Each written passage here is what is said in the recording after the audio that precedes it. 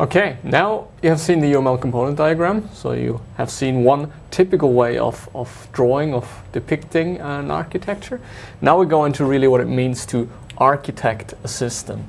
And there are essentially a number of questions that you ask yourself when you go out and try to figure out what's our structure, what's the high level view. And the first question you should maybe start with is there any kind of generic architecture that we can reuse? We'll look into this a bit later, but in very many cases, businesses look similar and have similar requirements, so the applications also look similar. So why reinvent the wheel if you can reuse something that has been proven to work? So that's one thing. The next one is, of course, what will be the distribution? So if I have numerous components, they're all independent, where should I be deploying them? Should they be on different machines or all run on the same computer? Do they need different operating systems, or do they have certain technical requirements, for example? Then, similar to the generic architecture, there are so-called architectural patterns and styles. So parts of the system that are structured in a certain way that has proven to have certain advantages and disadvantages. And you have seen a lot of them. We'll go into much more depth there. But these are just very common ways, proven solution for a part of a problem. So should you be using any of those? Which ones? What kind of properties do you need? Obviously, on an organizational level, you might ask yourself, how do you document this? So it's often important that your developers know how the application is structured so that they can actually use it properly and that they understand it properly. And for that you need to understand, well, how do we write it down essentially? Do we not? Do we just have the architecture and we just by word of mouth tell the developers what to do? Or do we write pages and pages of diagrams and text that explain all of this?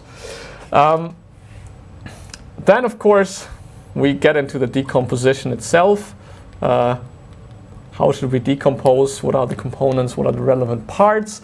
And that's maybe what most people would say is the most important aspect of architecture. We get into quality requirements. So you might ask yourself, why do we actually need to do this? Shouldn't we just go in and start implementing? And the answer is, the architecture, the overall architecture of your system has a major influence on important quality requirements. So depending on how you structure, you might not be able to get the system above a certain performance limit, or you might not be able to make the system more secure. So it's highly important really to have this planned structure in order to achieve certain qualities in your system. And this is always a trade-off. So the architecture, there is no perfect architecture. There is nothing that you can do to get all of them, but essentially you always have questions about performance, for example, a very common one. Security, I would say, is very important. Sometimes you deal with safety in some systems. Availability is an issue. And, for example, maintainability. So, depending on how you structure your system, it's more or less performant. For example, it supports easy replication of components. You just, instead of one, you have two, and suddenly the performance goes up because one component only needs to handle half the traffic. Security, if you have a certain architecture, it's easier to add or replace certain parts that, for example, handle authentication. Safety, if your system is safety critical, there are certain concerns to look at. Availability, well, again, we go, for example, into replication. If you have two components and one breaks, the machine crashes, well, maybe the system still keeps running.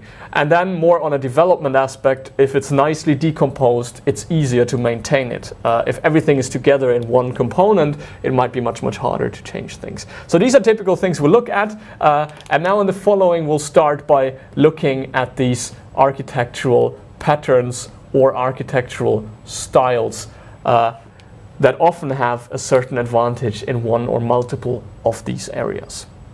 So that's where we'll now go into. We just look into a handful of these styles that exist out there.